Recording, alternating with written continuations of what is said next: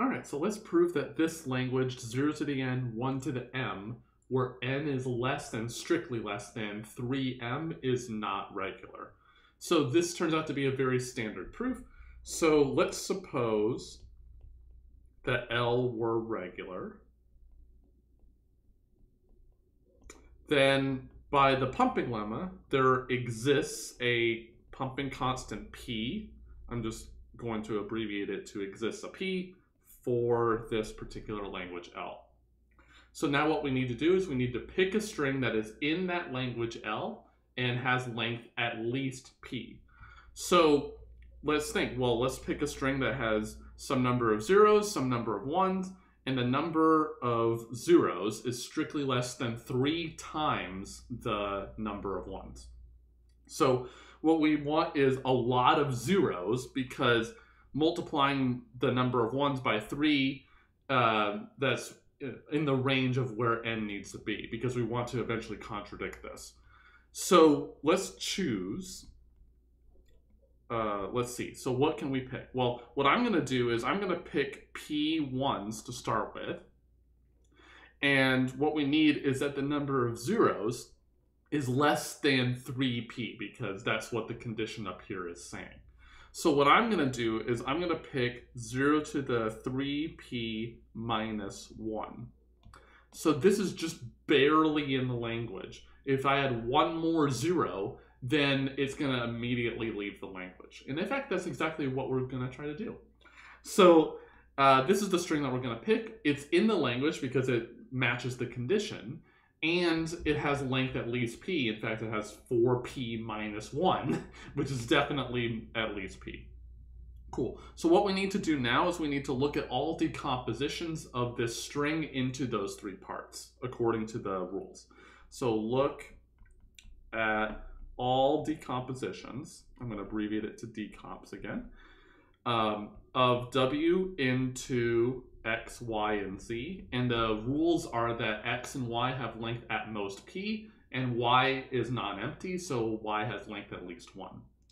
So what are these? Well, x, y has length at most p, and the first p characters at least are zeros, so we know that x and y parts are consisting of zeros. So x is some number of zeros. I'm just going to call the number of zeros alpha. Y, I'm going to call the number of zeros beta, because they may be totally different from each other. Beta is at least 1, because we know y is non-empty. And z is the whole rest of the string. Well, we have 3p minus 1 zeros in total, minus alpha minus beta from the x and y taking that many zeros. And then we have all of the ones still in there. Okay, so this is just one, all possible decompositions are of this form that we ever need to consider. So what we need to do now is to choose some value I, some number I, such that x, y to the I, z is not in L, because we want to contradict the for all statement in the pumping lemma.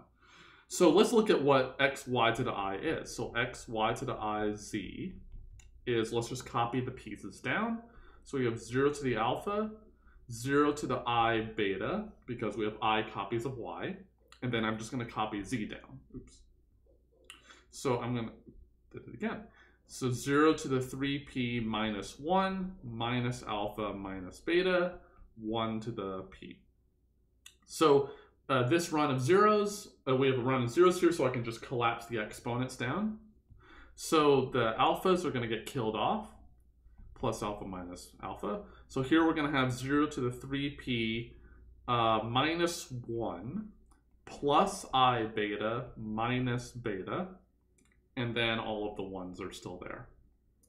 So what we can reasonably conclude now is that this thing is in L if and only if the number of zeros is strictly less than 3 times the number of ones, because that's exactly what the language is saying.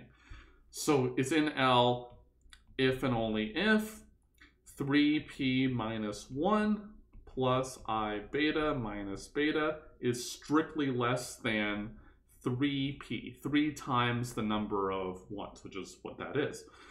So this is if and only if we can minus the 3p on both sides. It's exactly the same, it's equivalent expression.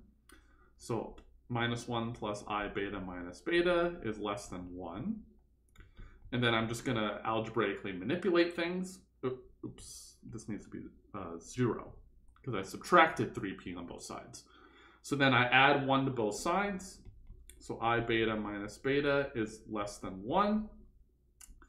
And then let's see. So if we pick an I such that this left-hand side is either 1 or bigger, then we're done. I claim that we can pick 2 for this. So let's choose I equal to 2. Well, then what happens is 2 beta minus beta is equal to beta. And we know that that is at least 1 because the part that we pump is non-empty.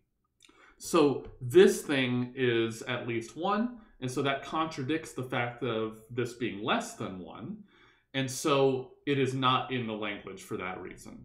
So xy to the power 2, z is not in the language, and then therefore that contradicts the for all statement saying that based on the assumption that this were regular, and so therefore it is not regular.